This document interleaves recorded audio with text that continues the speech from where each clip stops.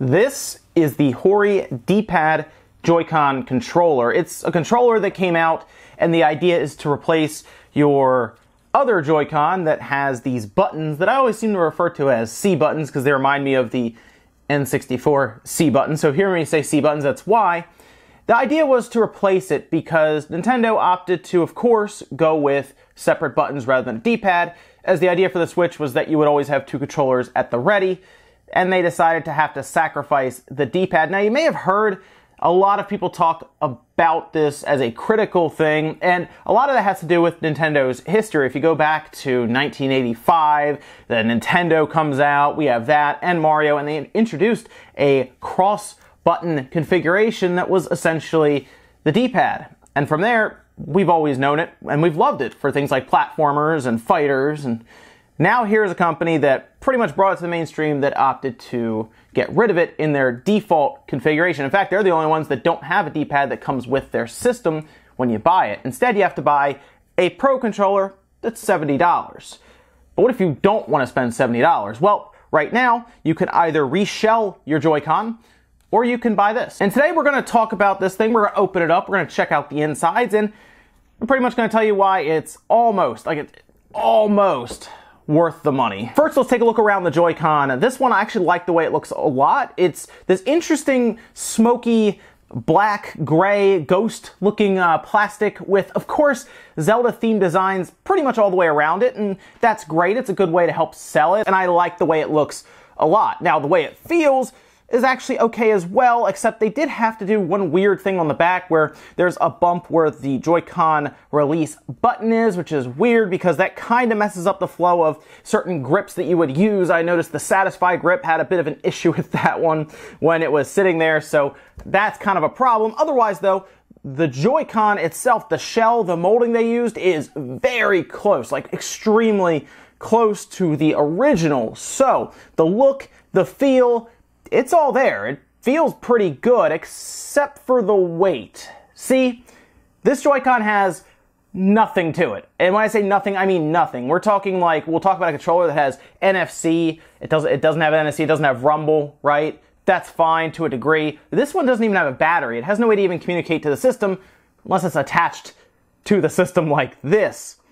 And that actually brings up a lot of problems. You see, the idea of the Switch is its versatility, the ability to turn into multiple controllers if you need it, or the ability to take the controller off when in docked mode or when in tabletop mode, as you see it here. This is a handheld only device. In fact, on the box, they even say that it's for handheld mode only. It's right on the front. I have a feeling that has a lot to do with confusion from the customers or whoever's walking in.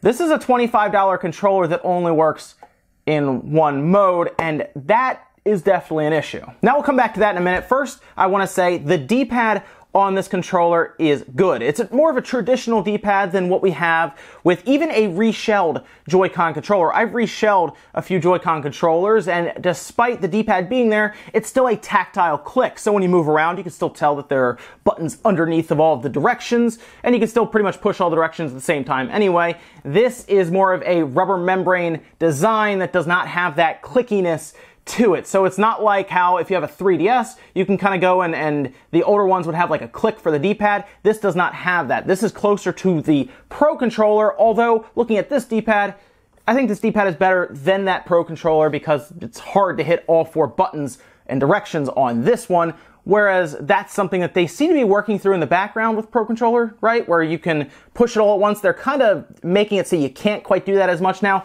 This is the best D-pad alternative currently on the market, especially if you want it in handheld mode, because otherwise you have to travel with either a Joy-Con that you reshelled that never quite feels just right ever again, or you gotta travel with a Pro controller, and well, that's not very convenient. Now the pricing on this controller is $25, and that is about half the price of a single one, and then of course significantly less than buying a double pack of the Joy-Con controllers, significantly less than a Pro controller, which is roughly $70 to $75, depending on the model you get. If you get a special edition one, it's usually a couple bucks more, like the Xenoblade controller was about $75.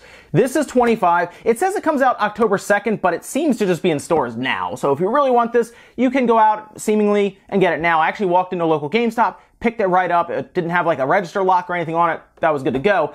Heard people get it from Target as well. So just go, I guess, to your local big box store, see if they have it, or go to GameStop and it's probably out on the shelf. Otherwise, Amazon seems to be shipping these October 2nd, and I will leave a link in the description so you can check out more details about this at your leisure. Anyway, back to the one issue that I had with this Joy-Con, and it's not even the weight. See, I thought the weight would be a problem when I heard that it had nothing in it. It's literally a bare bones Joy-Con shell with a D-pad and a circuit board just so it all works together.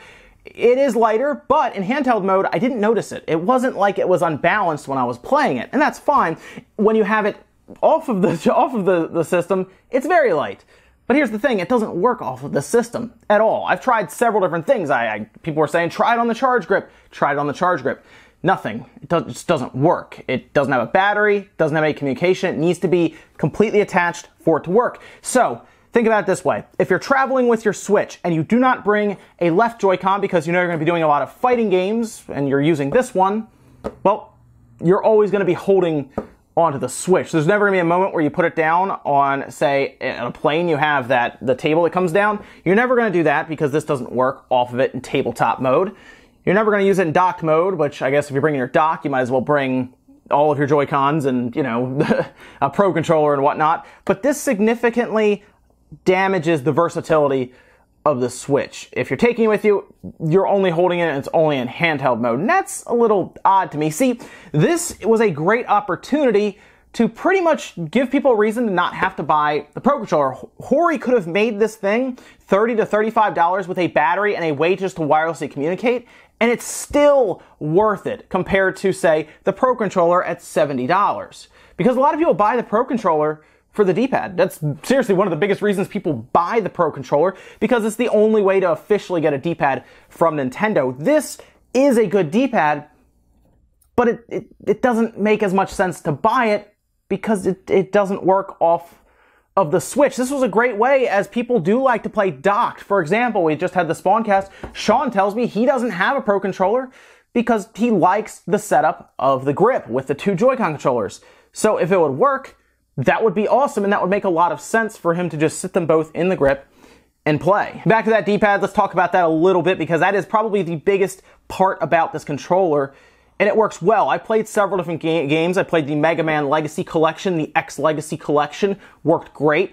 Played Dragon Ball FighterZ, it was significantly easier to pull off rolls and combos and everything with it. It was just an overall good experience with this D-pad, and that's a good thing because even the Switch's Pro Controller does struggle at times with that D-pad hitting weird button pushes and whatnot. This one is it's just a better experience overall when you're actually handling the different directions. Specifically in fighting games, I think platformers can still get away with these weird buttons here, and even the Pro Controller, but man, fighting games is like a whole nother world with this D-pad. The other buttons on there are so-so. The Joy-Con stick on this one feels very similar to this one, but the weird thing is that minus button. It's not tactile, it's very rubbery, it feels weird, and there's a lot of travel to that, and then the snapshot button at the bottom. All of it is just like this rubbery, cheap feeling. It just doesn't feel very good. I don't know why Hori went with that rather than a tactile solution,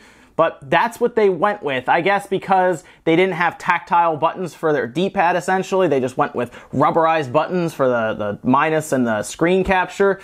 I guess that's just what they wanted to do in design. All right, guys, now let's go ahead and kick this thing apart and take a look inside. It is very light. Like I said, I like the design. It looks really cool. But it is very, very light. This is the bump here that I'm talking about with that kind of messes up some of the grip configurations. Not a lot on the back. Couple Phillips head screws. Let's get these guys out here and we'll crack it open. Okay, so we have it open. It's using an interesting looking black circuit board, and you can see where it connects. That's one of the screws. You can see where it connects here to there. That's that Joy-Con rail that is literally there just for communication and of course some power to make this whole thing work. Now the good news about this controller, at the time when it came out, it would suck battery life like crazy, which probably has a lot to do with its compatibility with the older firmware. However, with firmware 6.0.0, they seem to have fixed the battery drain issue. For example, when I leave this plugged in now, maybe over the course of a day, a couple percent comes off. Basically, it's normal. It's not like how it was where it was sucking battery life by 10 to 20% throughout the day. So you don't have to worry about that too much now. Let's go ahead and unplug this, this ribbon cable here, and we can pretty much separate this from that. And the other thing that I hear a lot of people question is, can you just switch the Joy-Con and actually put in like a battery and everything else? Unfortunately not. This is different. This is a different shell, different screw hole mounts and everything, so it doesn't work out. And even if you could, and let's say you could put that other board in here, the problem is those are still tactile buttons, whereas this is using more of a soft rubber membrane. In fact, how about we take this motherboard out and I'll show you what I'm talking about. So we have the board out now, and you can see the D-pad here. It's nothing fancy for the black plastic, but you can see the very large spike in the middle there, where it actually will keep it from trying to press all of it. You can see how deep that is right there, that spike. So yes, it's not easy to press all the buttons. You can actually see how offset it is there, where it will kind of lean to one side. So yeah, that is a big help, and that is good to see. That's why I was saying this felt good, because you just can't push all directions down at once.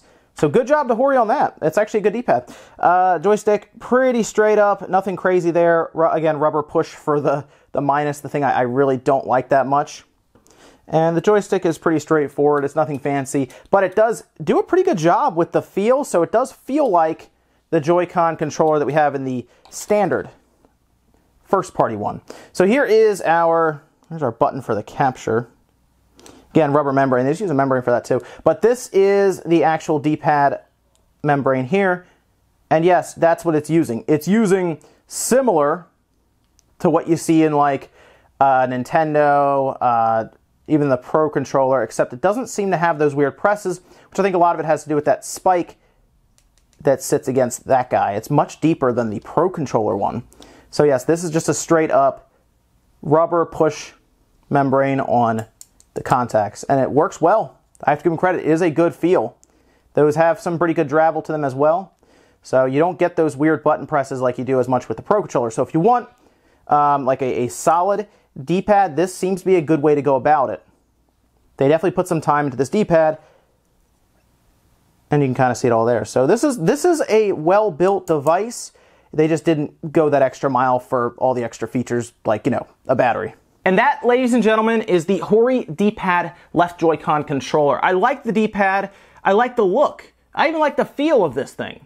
But there's so many issues when it comes to versatility with this, and I feel like they came up just a little short. A battery, wireless communication, and you have a controller that is easily worth $35 to $40, as it essentially makes it so you don't have to buy a Pro controller. And it's still cheaper than a single one of these at $10 to $15, just doesn't have rumble and NFC technology. So I'm not sure why they don't do that. I would like to see that from Hori if they come back to the table and they bring one of these with wireless communication, not even for it to be a second player, because let's face it, the D-pad, even with the shelled one I have, not a good experience with that, right? It's just not. But to have it so that you could take both off at a moment's notice and play, you know, separate Joy-Con, because I know there are a lot of people who like to do that. Or you have it in the grip, and then all of a sudden you have what is essentially a Pro controller at your fingertips.